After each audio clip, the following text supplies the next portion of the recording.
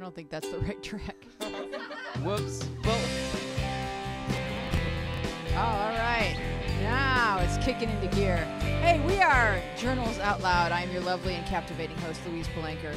Did you like our catchy theme music? We're in the middle of writing a new song for our new name. We went from Our Place to Journals. We are an app in the iTunes App Store that is designed to give advice to kids and nurture communication and friend making and all that good stuff that people need along the way to help them grow up and become awesomer. We're here with a panel of wise and wonderful teens. We have Olivia, Jake, Montana, Aaron, Rhodey, Andre. Justin's in the booth. And in our studio is our guest, the wonderful Craig Loftin, who is a Cal State Fullerton professor, and he teaches history and has a specialty in LGBTQ studies and has written some awesome books. This one is called One, or Letters to One. And One was the first... how would you describe it, Craig? The first openly LGBT magazine. Openly LGBT magazine. And I'm really eager to read this book and to hear you read excerpts from this book. Describe what's in this book. That book is an edited collection of letters that people wrote to the magazine. The magazine was around from 1953 to 1967. And for a while, it was the only openly gay magazine. It was sold on newsstands, thousands of copies sold every month. People subscribed to it. It was the beginning of any gay media. All gay magazines, all gay websites owe an homage to this magazine. And so who was the Wheezy of One? The Wheezy? Who answered the letters? Oh, who answered the letters? The guy who answered the letters was named, his name was Dor Leg.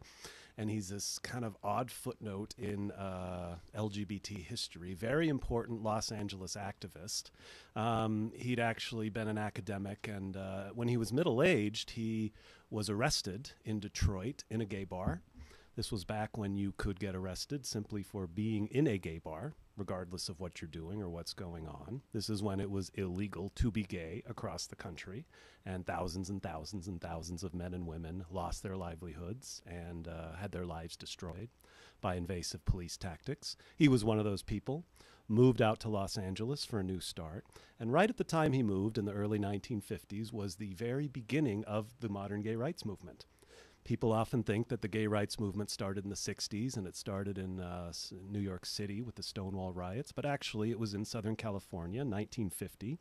First organization was called the Mattachine Society, and One was the second organization, which kind of broke off from the Mattachine, and their whole main purpose was to publish this magazine, to try to get their affirmative message out, to try to mobilize LGBT people all across the country and the world. People read it all over the world into kind of a gay rights consciousness and to begin educating straight society that we are not the monsters that you think we are. So was it legal to publish a magazine about illegal activity? At first, nobody was sure. And they just said, well, we're just going to go ahead and do it, and free speech, you know? Right. Shouldn't be a crime just to talk about it. Montana? Yes. How did they have gay bars if simply like being gay was illegal? They were run by mafias and mafia syndicates. They were very underground, but they were tolerated a lot by cops. Okay, so it wasn't like, explicitly like illegal, but like it was kind of a thing. It's complicated, you know, Yeah. that there were laws on the books that you could be arrested for at any time, Being theoretically, yes, for being in a certain place. They had all these strange laws, you know, that they could use and enforce against people who they knew to be gay. Like they would That's say, like, okay, well, ridiculous. this is a bar, but it's actually illegal for you to engage in certain sexual activity. It's not even sexual activities. It was just being in the bar. Really? This is a known place of vagrancy. And so you get a vagrancy arrest. Wow. And it gets written up kind of as a gay thing. What is vagrancy, by the way? I don't know the definition. It means of that. being a social pest in some way. You know, being it's a deliberately vague term that police use to arrest whoever they want to arrest. Yeah. Okay. And, Doesn't it usually mean just hanging out and disrupting a business because you're on the sidewalk setting up like a picnic or something? It could be that. It could be all sorts of things. I mean, here's what happened, you know, to sort of get to your question here. You know, in a lot of cities, police would sort of tolerate these places. But when it became election season and the mayor and the police chief had to prove to their constituents that they were doing a good job and, you know, protecting people, they would go round up They would literally arrest hundreds of gay people in these big rounds. And then they could say, oh, look how well we're protecting people. We arrested hundreds of perverts, or they'd use some word like that to sort of say, look, we're doing a good job. So it came in waves and it was sporadic. You could be gay, go to a gay bar for 10 years, not have any problems. Then all of a sudden one night, not only might you get arrested, but the LAPD especially went out of their way to make sure that your name got in the newspaper. Yeah. And your picture, and your address, and your phone number. Wow. And all that would be publicized in the news the next day. And if you had a job, That's ridiculous. say goodbye to it. wow. Most likely, some people that didn't happen, but this was a real phenomenon that used to happen. I tell my students this, and they can't believe just that it used to be gay. I mean, we're sitting here talking about marriage rights and whether it should be legal for gay people to get married, and it's like within my lifetime, I'm not that old, but within my lifetime, when I was born, these laws were still in effect in California. All right. Well, how have you studied the history of being gay over all of history? Because it seems to me like there's always been gay people, and so have you studied how different societies throughout the world have handled it throughout time, or do we just have the records where there's recorded history, or is it something that interests you? Oh, it definitely interests me. Yeah. I think, wherever you look, you find it. And my specific focus is more on the 20th century and on the United States, although I do kind of have a good global sense of the 20th century. But when you hear about Michelangelo or Richard the Lionhearted being gay, did everybody know they were gay, and were they like, oh, cool? Well, first of all, let me say, and this is kind of interesting for people who've never heard this, that the word homosexual itself and the specific concept that we use of a gay person is actually a very modern one.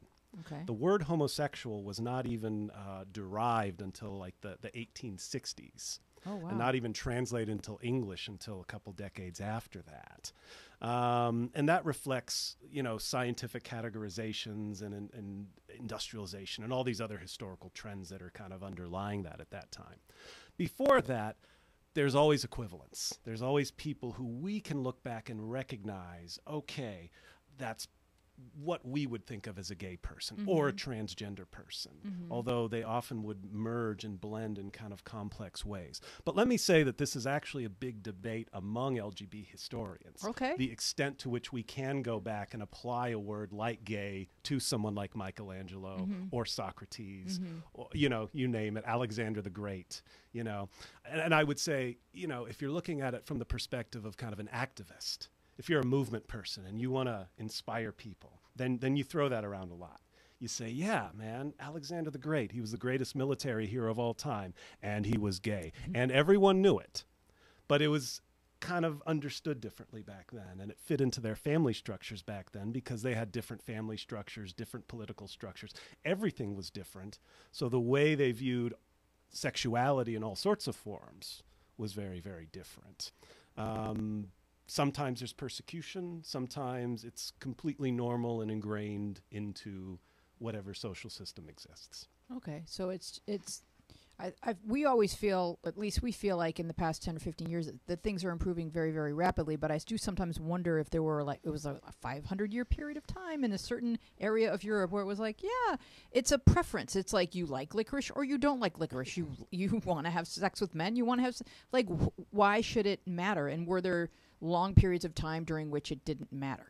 That breaks down and depends when you're talking about. There's times when it certainly did matter and times that were just as much more repressive than we had in the 20th century. Like the Spanish Inquisition. They were targeting... Not just the Jews? Not just the Jews. Well, Jews and gay people, it often happens together. With my brother, it did. Okay. Yeah. So, the Holocaust, of course, right. There were a lot of gay victims of the Holocaust as well. And it's, when there's extreme persecution moments, gay people have often been very convenient scapegoats to be thrown in. It feels like whenever there's extremely right-wing moments where it's kind of fear and hate-based kind of reasoning, It's like, well, who isn't extremely normal? Anyone? Right, exactly. And so I'd say LGBT people have been targets historically, but there have been periods when it isn't a problem. Ancient Greece, for example, is the most famous example, you know. A lot of people don't know this, but this, I think, you know, is an important piece of information that in Native American cultures, this went underground during colonization, but for, say, thousands and thousands and thousands of years, almost every Native American culture had people in their tribes who, today we use the phrase, who would be called two-spirit. People who we would think of more as transgender. These were people who, at a very young age, 4, 5, or 6, the mothers raising the children would notice that the boy prefers doing the girl things. The girl wants to be a warrior.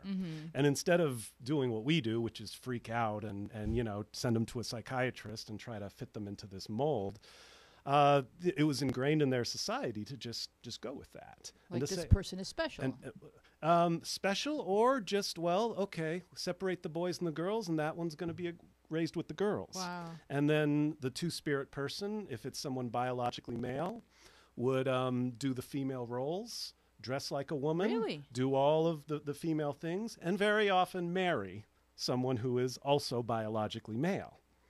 I like to say this because when people say, oh, marriage has always been between a man and a woman, it's like, well, not on this continent for the last 10,000 years, if you actually look at it, you know, in the broad sense of things. That's wonderful. But they didn't think of it as gay marriage like we do because they saw the two-spirit person not as a transgender person, Right. but as somebody who had both spirits, both gender spirits. And every tribe, it was a little different. It broke down a little bit differently. In some tribes, they were kind of stigmatized. In others, they were exalted and more likely to be chiefs, more likely to be shaman. Go to any culture anywhere around the world, go back a little ways, dig around, and you'll find queer people. And queer people who have been leaders, dominant figures in society, all throughout history. Wow, that's fascinating. Any questions, panel, for Craig? So I'm just wondering, like,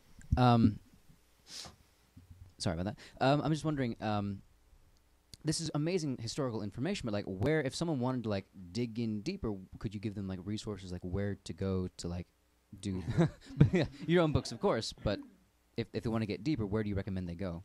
Luckily, there's been an explosion of historical writing in the last 20 years.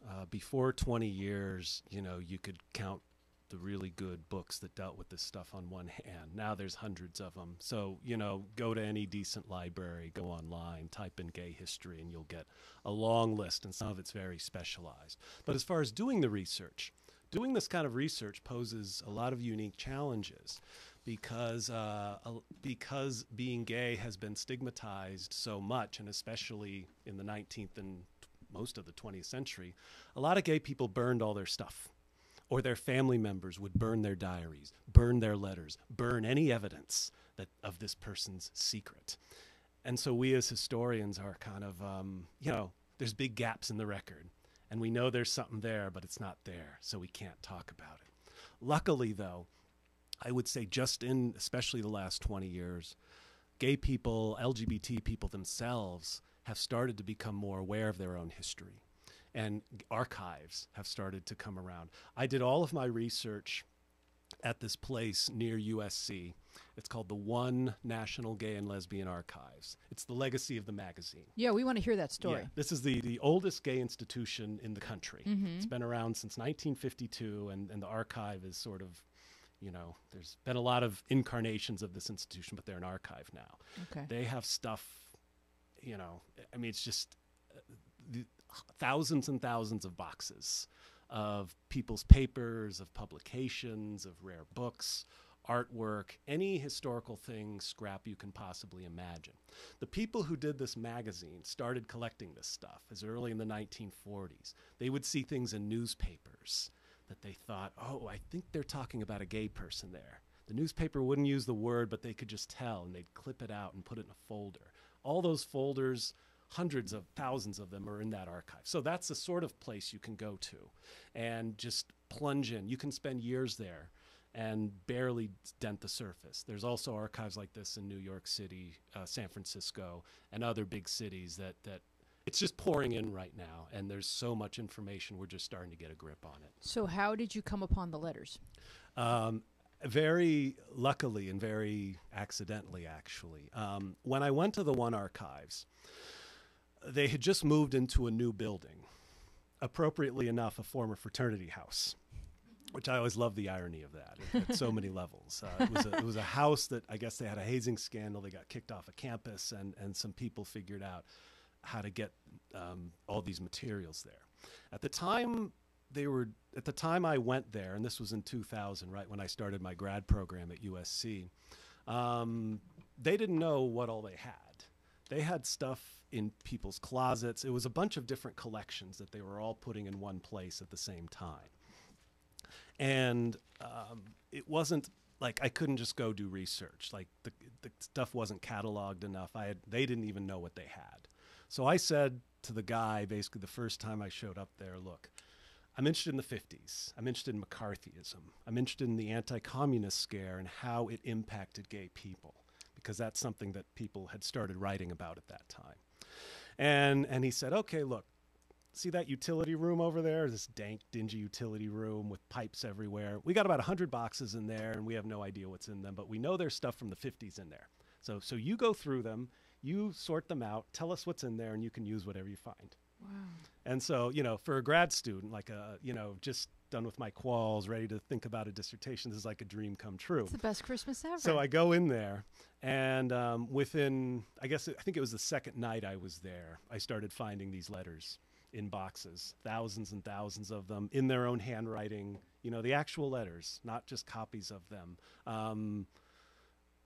Second I started finding them, I'm just like, oh, this is my dissertation. This is at least one book, maybe two books. That was 15 years ago. So you didn't find the answers the way they were published in the magazine. You just found the letters the way they came in. I actually did find a lot of the responses, because Dor Leg, this guy, who answered a lot of these letters, there were a lot of, what do you call it? Mimeographs? Mimeograph copies of the responses he sent. Mm-hmm. He tended to send pretty generic responses. Was he any good? He was an interesting guy. Let me say he was a very cranky guy. And he didn't always get along with people very well. Mm-hmm. And sometimes his crankiness came out in his responses. He's somebody who actually had very little tolerance for self-pity. Mm-hmm. And when somebody would write in a letter saying, oh, poor me, my life is so hard, wah, wah, sometimes he'd let him have it. And he'd say, get a grip, don't just sit there and cry about it. Help us, send us some money. Oh. And, we can, he was definitely always So there was plugging. A plea within every response. Oh, absolutely, But this was a nonprofit. They were scrappy. Right. I mean, they were on the verge of bankruptcy the whole time. But, can you read us any letters that you decided were worthy of inclusion in your book? Sure. Let me say that Letters to One is just an edited collection of raw letters. In the ones I thought were the most interesting ones. Masked Voices, the other book here. Here we go. Is Cut to Me. Is basically my dissertation revised so that people might actually want to read it. So it's my analysis, and it's little snips of 1,000 letters, and this is about 125 letters in their entirety. So you get kind of the whole sense of it here. Yeah, I have one picked out, if I can find it here. Let's see. Well, this one is, I picked this one because it's from a teenager, and it's kind of interesting. This is from 1964. It's from a small town in central Michigan. So imagine someone in some little small town in central Michigan sitting down and writing this. Dear Sir, today I received one magazine and the other information I requested. Thank you very much. The magazine I found was thoroughly enjoyable, to say the least. One of the main reasons I'm writing is because I'm sure what I say will be held in strictest confidence as a privileged communiqué. Of course, there's always a chance this will fall into the wrong hands, but that's a chance I must take. See, he's paranoid about who might read this letter and who might find it. You see, I'm a homophile, and I'm 16 years old. homophile was kind of the word that a lot of these activists were using because they thought the word homosexual had too much negative baggage. And this was the word they wanted to sort of substitute in its place. It didn't work, but you see it a lot. You see, I'm a homophile and I'm 16 years old. Because of my age at present, I cannot support one or the homophile movement, but as soon as I'm of age, I plan to be very active. This is not just a figment of my imagination that I'm gay. Last year, with the help of a local doctor and the school principal, I saw a psychiatrist without my parents' knowledge. Anyway, she, the psychologist, told me I was a, quote, true homosexual. For a long time, I was unhappy with my lot, no pun intended, as part of the Lavender set, but after discovering that we were not uncommon or queer, I've come to accept it more or less. The book Christ and the Homosexual was a great help to adjusting myself, as also were several friends. This book should be in every teenage homo's hands, along with the book 2 by Jordan. It would certainly make their lives happier. The gay teenagers will be the leaders of the movement. Why are we excluded from it today when it could help so many? Some groups should be formed for the teenage gay crowd, exclusively. There's plenty of material, both bi, gay, and hetero-gay. Not sure what he means by that, but that's interesting. We have a cause. Too many people, I fear, look at us as effing queers, as a peer told us. Our love can be beautiful, just as it can be ugly. But so with the straight crowd. Really, I can't see why we're classed as nuts of some kind. Wouldn't it be wonderful if homosexuals today could walk with head high, proud of the fact, instead of hiding in the dark crevices of society like medieval monsters? The society which humorously we call civilization has produced us and then regretted the fact, therefore rejecting us as freaks. A lot they've got to damn with their double standard of morality, or should I say amorality. It goes on a while. That kid is brilliant. It's amazing. He's 16 years old. It's 1964 that he's writing this. And this was something I found in so many of the letters, that there's already this kind of sense of gay pride that existed at a time before we think it existed. Of this righteous indignation. We assume that every gay person in the 50s and in the early 60s was depressed, suicidal, getting electroshock therapy, suffering this horrible existence. And like I said, with the arrests, people were certainly suffering, and there were profound differences between today and yesterday. When I sat down to read these letters, I was expecting a horror show. I was expecting to be depressed for the next 10 years of my life. And instead, what I found was that there was this internal strength, this collective courage that they drew from one another, that so often, made them seem really not that different than today. I mean, I was reading, the questions that we have here. And I was just thinking, these could have been letters to one magazine in the 1950s. They're so similar. There's to a lot lot. Of those letters. There's a lot that hasn't changed. What has changed is I think a teenager's accessibility to an awareness that he or she is not alone. Absolutely. But that wouldn't change what's going on within the immediate family structure, home structure, town structure, school structure, if it's sort of still steeped in an intolerance for anything that's vaguely different. If everyone is pretty much the same religion and everyone is supposed to you grow up and get married and have children, then at 15 there's just as much despair and hopelessness as there was in 1950. I hope that's rapidly changing. But do you guys want to dive into some questions that could have come into one magazine in 1964? This one is from Anonymous, and it says, I am confused about my sexuality. I think I'm bi, and I've told people I'm bi, but now I'm not so sure. Sometimes I think I'm not, but my mother even says she's noticed that I've liked girls since I was in 3rd grade. And I even remember a few crushes that I didn't know were crushes at the time that were girls. I'm a girl, by the way. I know for sure I like guys, and I fell in love with a girl, but it was one girl, and I haven't really liked many girls since, only one. But does being in love with one girl make you bisexual, and does it get less confusing with time? And how can I know for sure what my sexuality is? It's just so confusing. So the reason I included this letter is because this letter is typical of letters that I get from kids who do not know what they are. And I'm wondering if you stumbled upon similar letters where people are really questioning, does this make me gay? Did they?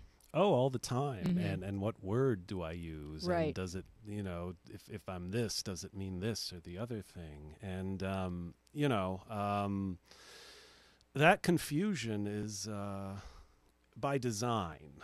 That confusion is the byproduct of a repressive society that we still live in despite the rapid changes that are happening. So you think that if everybody were completely accepting of everything, then kids would be at 12 like, oh, I still think that the process of growing up is a process which mandates a certain amount of push-pull with sense of self that even if you're going to just be straight and never kind of question whether or not you're straight, you're still going to struggle with sexual feelings and who am I and what type of person am I going to fall in love with? Is it this boy or that boy?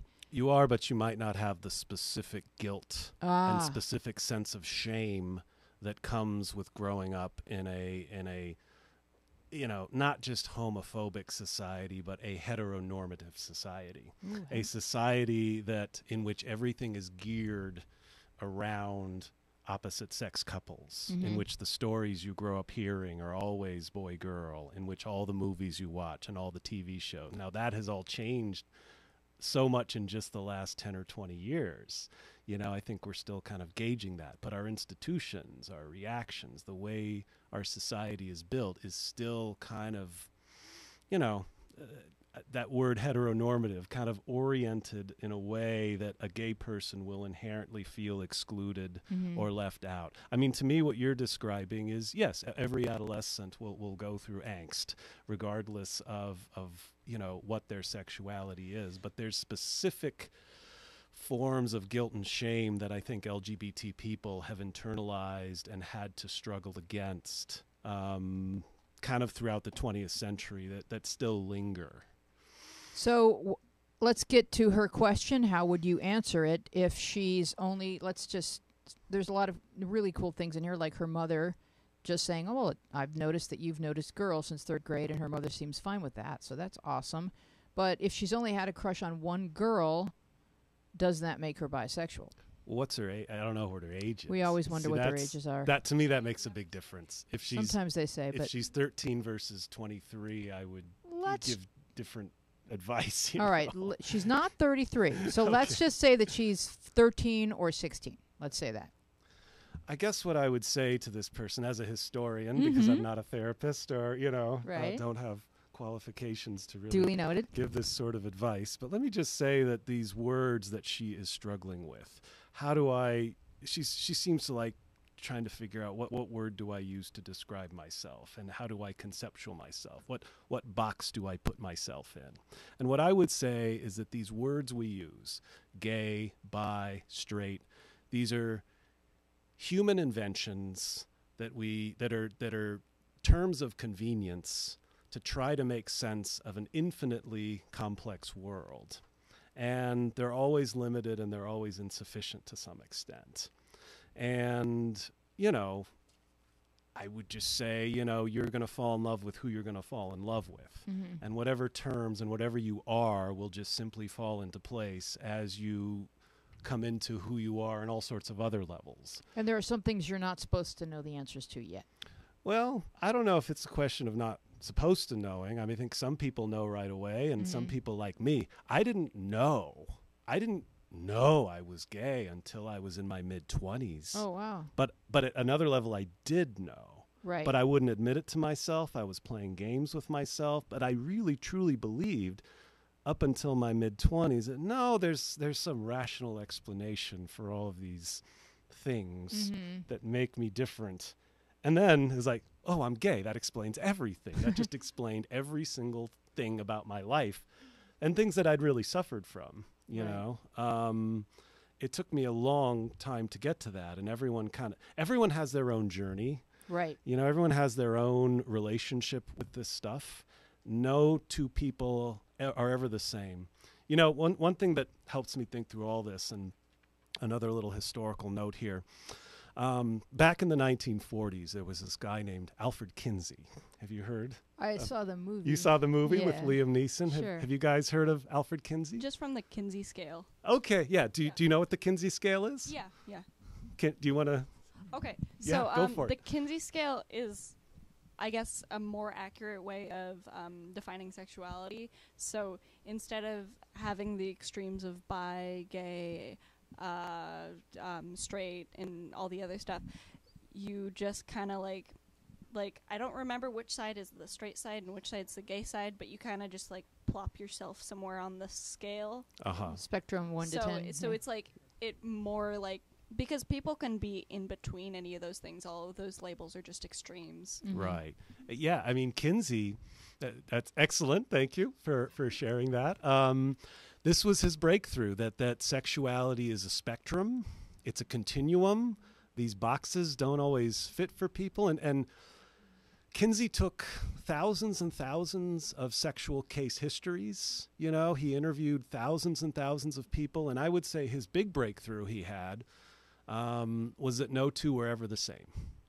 Of the thousands of men and women, like 15,000, some huge, astounding number, no two human beings ever had quite the same exact sexual history or sense of sexual health. But you know what my favorite message of the film I thought was that he and his wife felt like they could study sexuality just completely abstractly, but what they found was that sexuality is intricately interwoven with emotions, and that you cannot just laboratory study sexuality without your emotions becoming very involved. And I thought that was fascinating. Many criticized Kinsey for that, for being what they called an orgasm counter. That was what he boiled sexuality But in the down film, to. he finds himself having feelings for various people, his wife getting jealous, having feelings for various people that are on their team, and they're all they got themselves completely sort of entangled in every possible way. Honestly, I think the movie played that up Oh, a it little, you know, for soap opera type drama. Yeah, but I perhaps. mean, this was something he was always up against, was Mhm. people saying, how can you just reduce it to these statistical things? And I'm a big defender of Kinsey because he was the first person to just sit down and count this stuff and to come up with some of the, like the thing about the Kinsey scale that's so, I think, amazing and profound was that, you know, was how many people fall into that middle. You know, how many people aren't gay, full on identified, but not totally straight either. About half of the men he interviewed were somewhere in the middle. You know, and these weren't people who had identified as gay. Right. These were simply people who, in a certain situation, in a certain context, Called prison. the military, whatever, Or drunk. just like who you fall in love with sometimes. Right, but what I liked about the movie was the message that you can't just play around with sex because your emotions are going to get involved, and that's a big thing that has to be taken into account, kids, when you become sexually active. That is true. That is Yeah. a good point. And so, is Jordan on the phone? No. All right. So, you wanted to say something to our anonymous letter writer regarding her crush on a girl? Yes, thank you for reminding me. So essentially, like your answer, I think that was actually very interesting because like my initial reaction to this question is, oh, well, you know, you're going to like who you like, and like the label might be important for like contextual reasons and for like, you know, growing up being very young and needing Being on Tumblr. maybe, but like more importantly to be able to see, okay, so there's other people who I can identify with expressly who have made it, right? And I know that I can also exist fine because they have also existed fine, right? Mhm. But like I'm wondering, like my initial reaction, that was my second thought, but my initial reaction is, oh, well, you know, why does it matter? You're going to like who you like. It's all okay. It's like but I think I'm coming from kind of like a privileged perspective of both being straight and also being in Southern California, where it's a little, I think, more easygoing about this stuff in America. And then I think it was interesting to hear it from your different perspective, saying very much a similar thing. And I think hopefully, like that's where kind of we're headed. Like that it won't be such a terrible like, oh gosh, I need to know, because it'll be equally represented, right? Yeah. And right, I guess or there won't be any shame involved in either alternative, so that if you want to be somewhere in the middle or one or the other, you're just like kind of figuring it out along the way without what doing kind of what Craig did, which is like saying, like suspending your disbelief until the age of 24, because life was going to be so much easier if you were straight. Exactly. But it just turns out you weren't. right. But I guess like where that leads is like, how do you think we're doing? Like, because I've always had this feeling that it was kind of generational and like very much so, and like the next generation after my own probably, hopefully we would get there, because it feels from my own experience that my generation's light years beyond the last one, even if they are also well intentioned. Yeah, no, you guys are awesome. Let me tell you, as a college instructor, the mood in the classroom, just when I talk about these things, is 100% different than when I was an undergrad in college 20 years ago.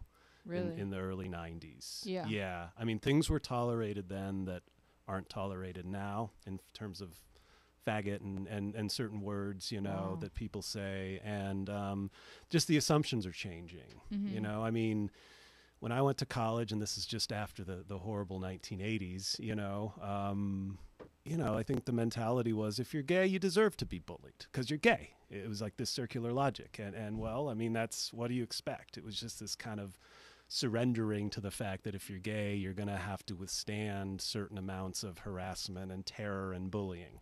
And one thing that I'm not hearing as much of, that I still heard a couple years ago, was people your age still, though, using the word gay as a generic negative. Oh, that's so gay. And do you guys still say that? There was a big pushback. There was a big pushback. Yeah. Good.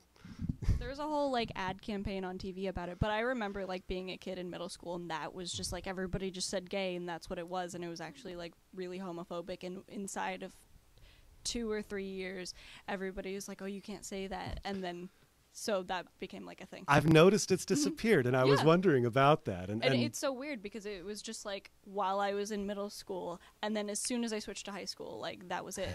But so when I was a kid, people said that's so queer, and I did not know that queer meant gay or anything LGBT. I just thought it meant stupid, and and then kids started saying gay, and I guess other people who were older than me knew that queer meant queer, but I didn't know it.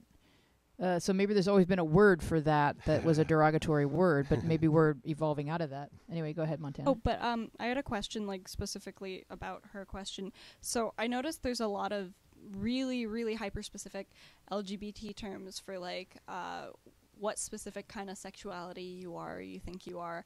But is there an all-encompassing term for just kind of like what I consider myself is sexually mushy?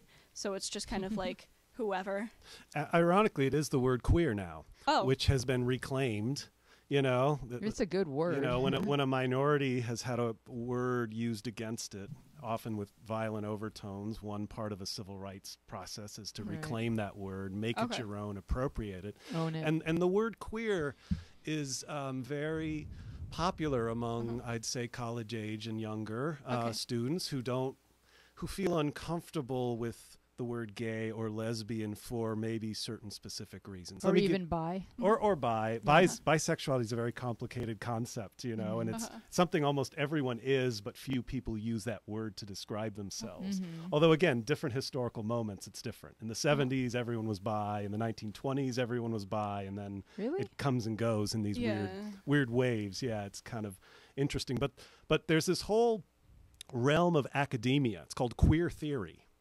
You know, when you go to college, you can take classes and read about queer theory, which is kind of deconstructing and analyzing these words: gay, homosexual. Where do they come from? What do they mean?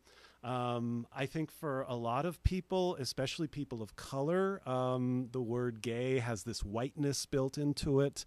And I know a lot of African American, Latino young men, this word gay doesn't feel culturally right to them. I think because race and ethnicity does create some walls within the gay community. And in the past, you know, there has been just as much racism in the gay community as you have in other places. I didn't even know that. Yeah. We're not all perfect, you know. I know it's hard to say that, but a lot, you know, this is something that I think in the 90s really started get going, you know, the idea of queer and how people who just didn't quite feel like they met that gay ideal. Started using that, and it's really grown. It's interesting you use the word mushy, because the criticism I have of the word queer is that it is very mushy. It's like it can mean anything or nothing or all these things at once, but it has a lot of power for exactly what you're describing, for being this just completely broad, all-encompassing word that means, okay, I'm not straight in the conventional mainstream way. I'm something else, but I'm not quite sure exactly what that is. And I didn't even know queer was like okay to say. I thought it was another thing like before high school hit and things started to be more like less homophobic. Like queer was still kind of a derogatory. Context is everything here. It depends who's using it and how it's used. Rhodey. I think also part of why like our generation is gravitating more towards queer as a term is that it doesn't have gendered connotations the way like lesbian, gay, and bi all do. Absolutely. So it doesn't like have to take into account either your gender or like the gender of anyone you're attracted to. Or the gender you were born with, sort of. That's sex. Huh? Like what you were born with would be sex. Gender is how you identify. Right, but queer would take into account if you were trans, like. And it doesn't. Because, like, straight and gay are, like, both fitting into the gender binary, and queer allows for much more variation. Right. Absolutely. Which makes it Fluid. a lot more accessible. Absolutely, yes. Gender and sexual fluidity. Those are the key hot things that college professors are talking about. I think they're fantastic, and they're inclusive, and we're coming into, like, sort of an age of inclusion, because there's so many terms that kids will find at least how they feel that moment somewhere online, and then they get that even when you read the way the list is defined, you read within that description that these things are ever evolving, and you may feel this one way today. I get letters from kids where they'll say, today I do feel like a boy, and yesterday I did not feel like a boy. So I know that there are people who they don't really know how to identify, and they don't even know if it's going to be the same tomorrow. And so if you see online, that's that, according to Kinsey and everyone else who's been studying this, that there's no two people alike. I mean, what a wonderful thing to find out. There's no normal. That for me was so liberating. Yeah. And it was so mind-blowing that I could just be myself. Yeah. And I didn't have to be this thing, that I had always imagined gay being. Because when I look at Caitlyn Jenner, I'm just like, why would you want to wear that stuff? If I had to be a girl in the 1800s, I would have been transgender, because I cannot wear that stuff that she wants to wear. So I'm the same as her. I don't identify with, you guys see the way I dress. I don't identify girly girl. And so my mother was probably wondering, is she gay? What, how, is she, so there's a convenient term, tomboy, that I kind of like adopted because that worked for me. But what if that hadn't been a term? Then I would have just been a complete freak, which I sort of was. This is one of the interesting things I've learned about the transgender movement just from teaching it, is that there's a very big divide within that community between people who do, I guess you would say, buy into the notion of gender binaries, buy into the concept of male and femaleness wholesale, like you're describing with Caitlyn Jenner. Or me. I don't feel completely female. And then there's this, other category of transgender people who are very comfortable in the middle, not transitioning from one to the other, but being something completely distinct and unique. Right. And often those two factions can disagree on a lot of things. Oh, I see. Yeah, the priorities and what. Do we reject the gender binary, or do we, as Caitlyn Jenner seems to be doing, uphold the gender binary by being so girly? By saying, I've picked a side and I'm crossing over to it. Right. Let's take a phone call real quick before you read the next letter. Sure. Hello. Thank you for calling. Hi. We are now Journals Out Loud. Are you completely comfortable with that? Yeah. All right. Who's this? Space Ghost. Space Ghost. Wonderful. Do you have a statement or a question for us or for our guest, Craig? I'm trans, and I don't really know my sexuality, so I just go with queer. So I'm cool with that. So that. And, I had. Yeah, go ahead. I had a question for Craig. Mm-hmm. What age do you think it's okay to tell your children about LGBT people? Because my mom doesn't want to tell my sister about it. I can't really come out in my house. Oh, What do you think is how old is she? 9? She's 9. Okay, go ahead, Craig. Well, again, qualification. I'm not a childhood development expert, but it would seem to me that when children learn about sexuality, whenever that is, whenever they learn about the birds and the bees, there should be My sister knows about that. Then it would be helpful for your sister just to maybe know that there are people who are attracted to, who fall in love with this people of this. I mean, it seems to me if you're a 9-year-old living in this society, you're going to be aware of gay people just from watching TV and maybe just curious about that. And Space Ghost is identifying as trans. Uh-huh. And so I guess her mother is maybe not wanting her sister to know, oh, there might be some people that aren't comfortable with the parts they were born with or don't feel right in that body. Maybe she thinks that's too confusing for your sister, or she might think it's contagious and that your sister would you know, honestly, if I had to say an age, maybe just say 12, 13. Just to, if it's a problem in the household, if it would cause a rift, if your mother feels strongly about these things. 12, 13, bodily changes happen, and that to me would seem like the most opportune moment to mention these things. Are you tempted to tell her yourself? Yeah, because I'm out to literally everybody, and like my house is like the only place I'm not out at. Mm-hmm. And it feels like it should be the opposite way. Like I could be out at home, but not out. I know. Doesn't that feel? That feels counterintuitive, doesn't it? Andre has something for you. Yeah. Back in the day when I I didn't really learn about. Closer to the mic, honey. I didn't really learn about gay people. I just knew that they were part of our society. Like, I remember one time when I was a kid, my parents told me, like, oh, we're gonna go to get some food. And apparently it was a restaurant with a gay bar, like, mixed into it. Mm-hmm. So for me, as a little kid, like, I just, my mom just like, oh, yeah, this is partially a gay bar. Yeah, deal with it. Just eat your food. If you have any questions, ask me later. So I kind of grew up not really having an opinion. Like, it wasn't really a revelation. It's a revelation. Revelation. Yeah. There was no judgment attached to it for you. Yeah. It was just... So, as a person who grew up like that, I think that's how kids should be told about gay people without judgment, just completely objective, and you can choose whether you want to be part of that society or not. Yeah, and I think your mom is seeing it from her eyes as this is going to be a groundbreaking piece of information for your sister, where your sister will probably go, oh, yeah, I knew something was up.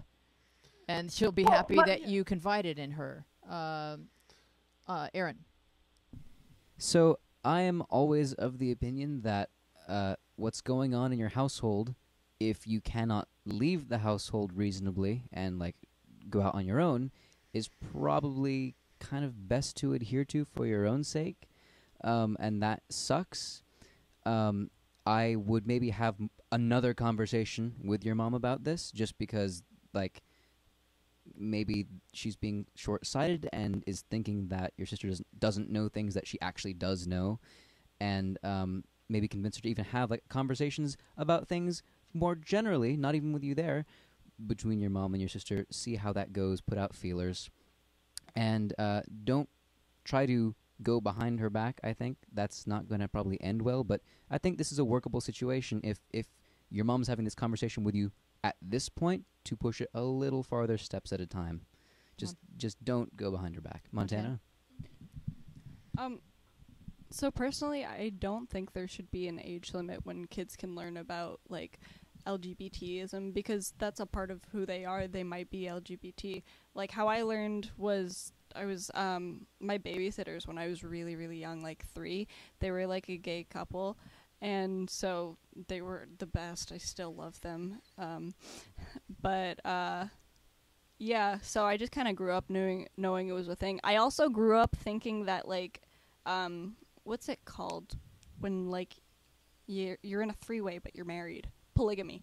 I thought that was, like, completely normal too, and apparently it's, like, not. So yeah, but for some reason I was, like, really, like, surprised when I learned that lesbians were a thing, but, like, gay guys were just, like, completely normal. I think it was just the word, because I thought it sounded like Lebanese, and I was confused. It was confusing about that too. I thought it was people from I thought Lebanon. they liked a certain kind of bread. Yeah, me too. It's like these ladies who wear a lot of Crocs and eat this bread, pita bread. Right. All right, we're going to let you go, Space Ghost. And Craig's going to read another letter from his book. Go ahead. This will just, I don't know. It's very interesting talking about transgender, the confusion that comes along with, transgender identity and just labels and uncertainty. This is from a woman. She identifies as a woman from Baltimore, Maryland, also in 1964. And I'm just going to read the beginning here. Dear Sir, I don't know if you get letters from people with a real big problem or if you can help them, but I do know I need help, and you are my last hope. If after reading this you can help me at all, I'd be most grateful. It's going to be hard to put my problem into writing, but I'll try to get all the facts across. You see, outwardly I'm a woman, but inside I have a male's emotions. In fact, at times I become two different people. For a while I'm a woman, and even act like one, then all of a sudden I'm a man. This change doesn't show on the outside, only on the inside. I never know when this change is going to happen, it just does. Only one fact remains permanent, that is, I have no love or emotions for men. I only fall in love with other girls, but not all the time because I don't seek feminine company.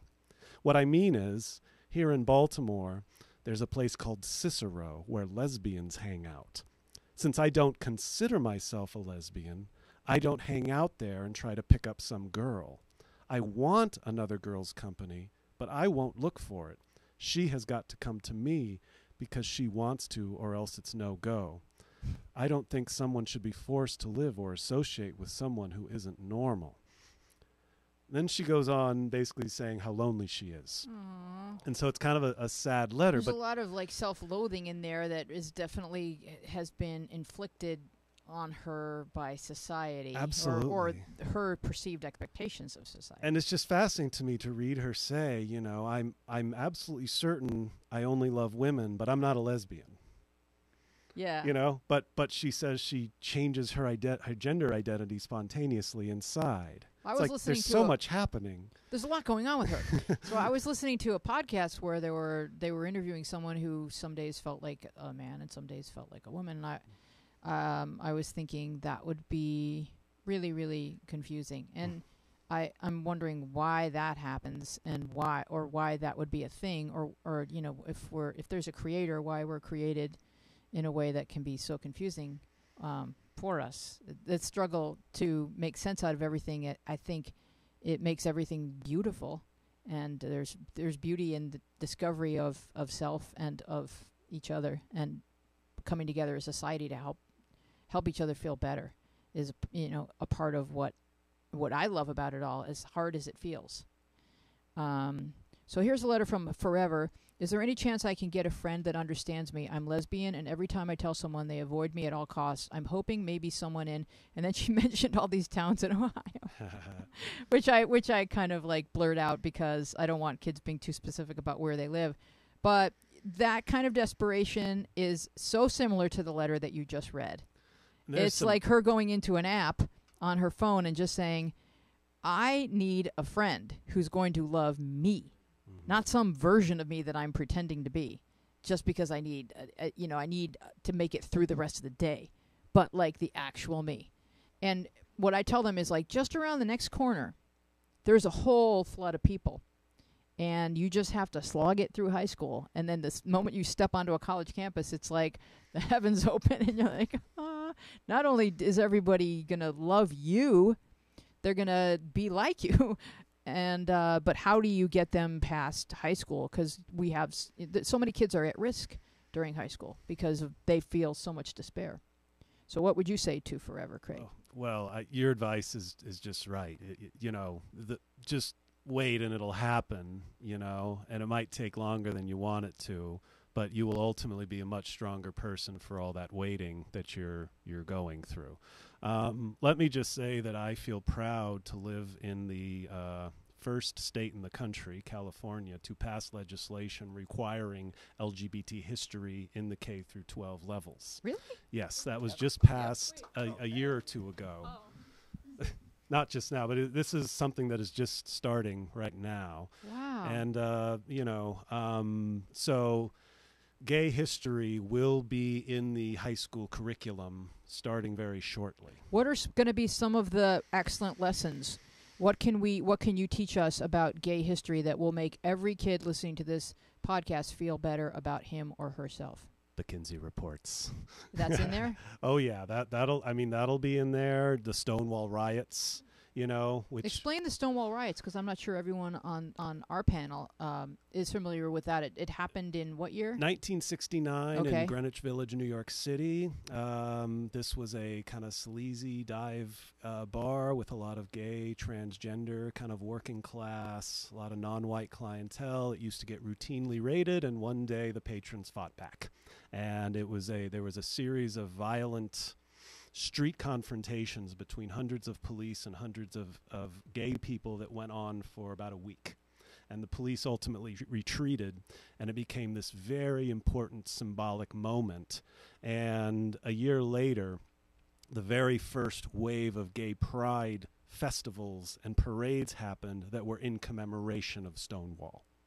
So the riot is important, but even more important than that is it fuels the concept of having the idea that people need to be visible, and we need to go express our pride, because all we do is get shame from society, basically. Mm-hmm. So it's often seen as the beginning of the gay rights movement, but as I said, it actually been going on since the early 50s. And let's touch a moment before we end the show on the research you're doing now about 80s music videos, because I really am in love with this. I grew up watching MTV, during my adolescence. And looking back on it now, I'm shocked at just how many queer performers there were. Some of the biggest ones, not obscure people, but like Wham, Culture Club, Elton John. I mean, just on and on. These were the biggest stars of the day. Sure. Yet the word gay was never used. It was implied. Well, sometimes in different ways, in different levels of illness. There was a lot of eyeliner. There was a lot of eyeliner in the 80s. Exactly. And so I'm fascinated by the parallels between the 1950s and the 1980s, both repressive moments for different reasons, one of which I grew up in. And so I'm trying to figure out what effect did watching all those videos have on me?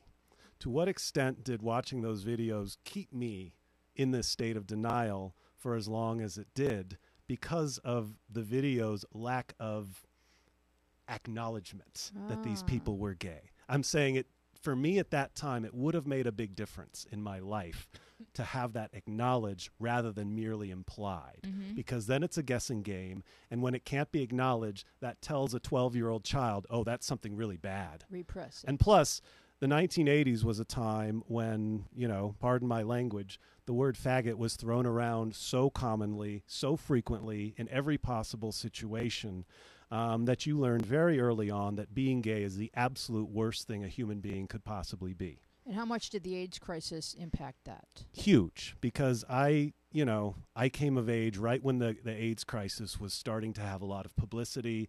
And I would say for most of the 1980s, I simply associated being gay with dying of AIDS. Oh, God. One in the same. And that's how it was presented in the media.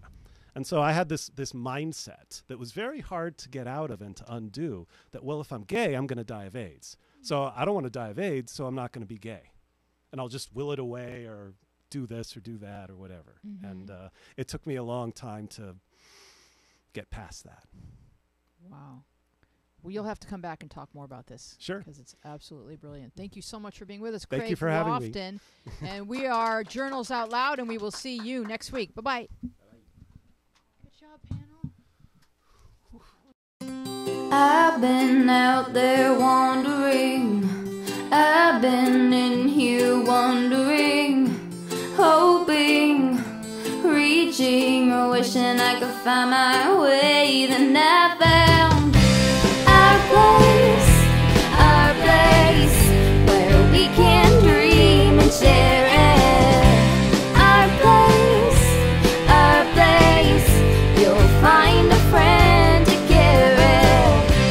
I may look a little hazy and I may feel a little crazy. I'm sifting through confusion and I'm searching for solutions, and I know I'm answer bound, 'cause I found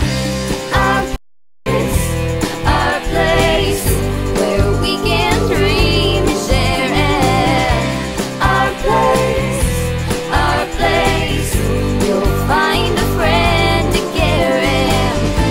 Hear you, heal you, steer you back to kindness. Your soul may be in tatters. You'll learn what really matters. Our place, where we can dream and share it. Our place, you'll find a friend to care it. Hear you, heal you, steer you back to kindness. Your soul may be in tatters. You'll learn what really matters. Our place, where we can dream and share it. Our place, you'll find a friend to care it.